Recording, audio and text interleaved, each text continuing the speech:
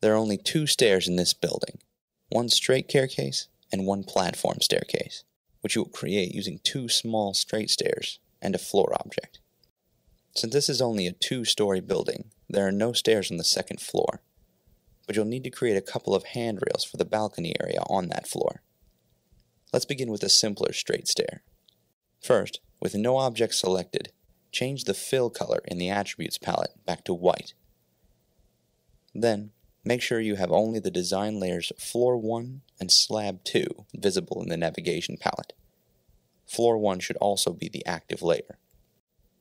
Once your design layers are set correctly, set the Stair tool from the Building Shell toolset and click the Preferences button in the toolbar.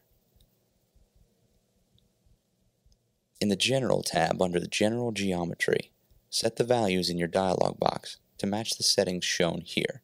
The ones highlighted have been changed from their default values. Now go to the Geometry tab, where you will find more specific options for the stair's geometry. Again, set your values to match the ones shown here. The ones that have been changed from their default values are highlighted. Now go to the 2D Graphics tab to customize the stair's appearance in a top plan or 2D view. Just as with the other 2 tabs, you should adjust the settings in your dialog box to match the ones shown here. Moving on to the Construction tab, you can choose a construction style along with applicable parameters for each construction style. Change the parameters to match those shown in the following screenshot. Lastly, go to the Railings tab to configure the settings for the left and right handrails of the stairs. Again, set your parameters to match what's shown below. Although you don't need to use them all right now, notice that each section has an expandable list of options that can be configured for your handrail.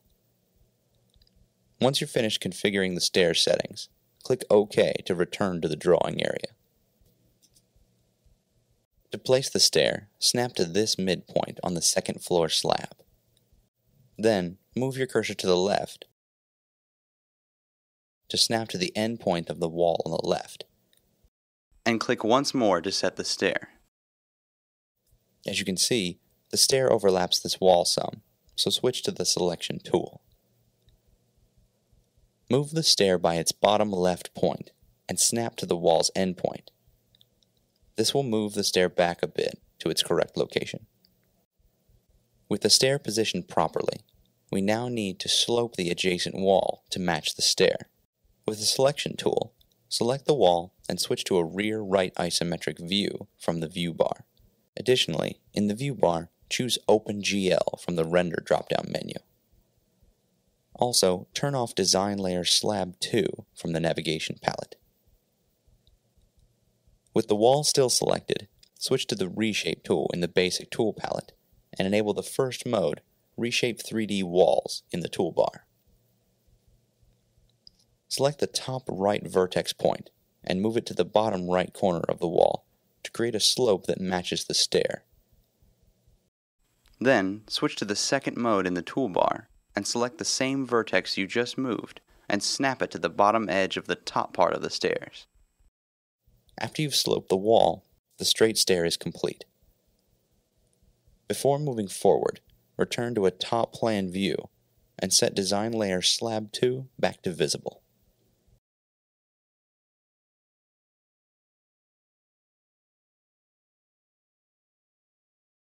You can now move to the top left area of a building to place the platform stair here. In the Building Shell toolset, again select the Stair tool and click the Preferences button in the toolbar.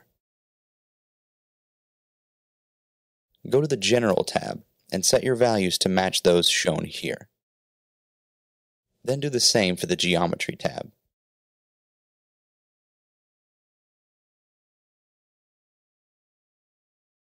To the Graphics tab,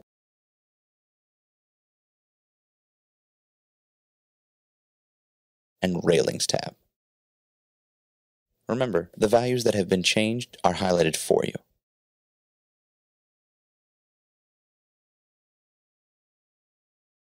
Click OK to return to the drawing area once you've configured the stair properly.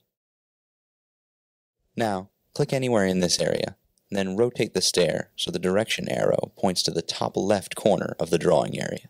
Click again once the cursor cue 30 degrees is displayed. This is not the correct location of the stair, but this will ensure your stair sits at the same angle as the wall. To move the stair to its correct location, switch to the Selection tool in the Basic Tool palette. With the stair still selected, move it by its left midpoint to approximately the midpoint of the wall. These will be the stairs below the platform. To make the stairs that will be above the platform, go back to the Stair tool and click the Preferences button once more.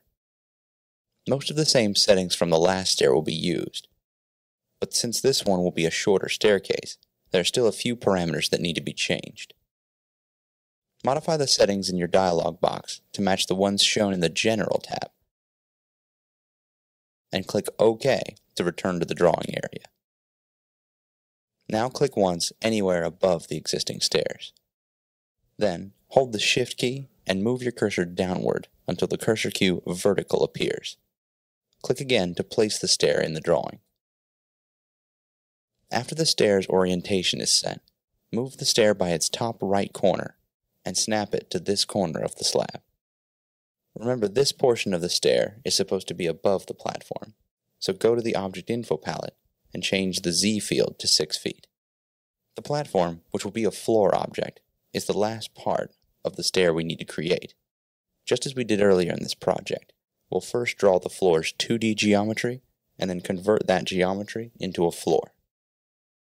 Select the Polygon tool from the Basic Tool palette and enable the first mode, Polygon Mode. Once the tool is active, click the bottom left corner of the vertical stairs. Next, snap to the closest corner of the angled stair. Hold your cursor there until the smart point is acquired. After acquiring the smart point, hold the Shift key and move your cursor upward until the cursor cue horizontal align H is displayed. Click to set this point. The rest of the vertices in this polygon are either along the stair or along the wall. Follow this video and set your vertices to the same locations. Once you reach your start point, the polygon will be automatically closed. With the polygon still selected, go to AEC Floor. In the Create Floor dialog box, set the bottom Z field to 60 inches and the thickness field to 12 inches. Then click OK to convert the polygon to a floor object, and you're done. In the Navigation palette, turn off the Slab 2 design layer. Render an OpenGL and use the Flyover tool to take a look at your stairs. Notice that just like with the straight staircase, there is a wall that can be sloped to your liking to show the stairs. To do this, we'll choose the Reshape tool from the Basic Tool palette and select the wall beside the angled stairs. In the toolbar, enable the second mode, Add 3D Wall Peaks. After that, select the top right point of the wall, hold the Shift key, and snap it to the wall at the back porch entrance. Now switch to the first mode in the toolbar and select the top right vertex point. Press the Tab key twice to enter the top field in the floating data bar and input 4 feet. Press the Enter key to lock in the value, and click once more to move the wall vertex point. Now the stairs are done, and it's time to move on to creating the handrails for the balcony on the second floor.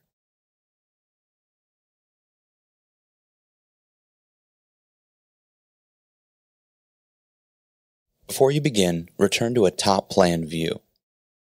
Also, make Slab 2 the active design layer, and change the Layer Options drop-down menu to Active Only, because at the moment, this is the only design layer you'll need to create handrails on. Click Fit to Objects to center the slab in your drawing area. After that, zoom in on this curved portion of the slab. Currently, the Handrail Curve tool does not have an option to create 2D geometry into a handrail. So you'll first need to place arcs that match this curve, and then use these arcs as a reference to create the handrails with the Handrail Curve tool. To trace the curve in the slab, select the Arc tool from the basic tool palette and enable the second mode. Click the topmost endpoint of the curve. Next, click the midpoint of that first arc in the curve when the cursor cue arc appears. Then, click the endpoint of that arc when the cursor cue arc appears once more to complete the arc. Complete this step 2 more times to the remaining 2 arcs that make up the curve. When you're finished, you should have 3 arcs. After creating these arcs, press the X key to switch to the Selection tool and select the first arc you created. Once the arc is highlighted, choose the Handrail Curve tool from the Fern Fixtures toolset. Also, press the Preferences button in the toolbar. When the dialog box opens, notice that there is an overall angle field in the radius field. These values will come from the arc you've selected. In the Object Info palette, the Sweep field will be the overall angle, and the Radius field from the Object Info palette will be the radius field in the Object Properties dialog box as well. For the rest of the parameters, simply match them to the values shown here.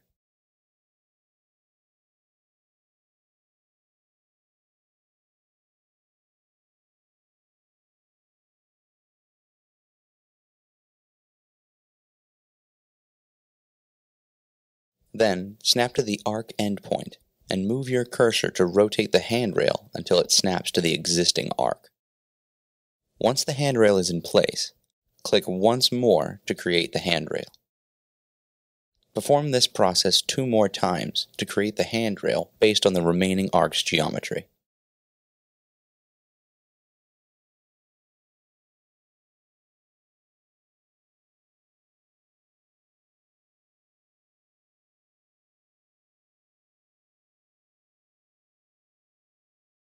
Once you've created the handrails, you can select the arcs and delete them.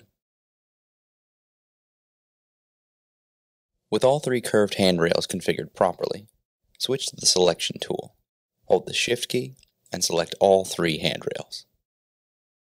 Also, change the Z field in the Object Info palette to 0 and press the Enter key. Next, choose the Handrail Straight tool from the Fern Fixtures toolset and create the last handrail for the balcony area. With the Handrail Straight tool, snap from this point to this point. This is the portion of the balcony by the stairs.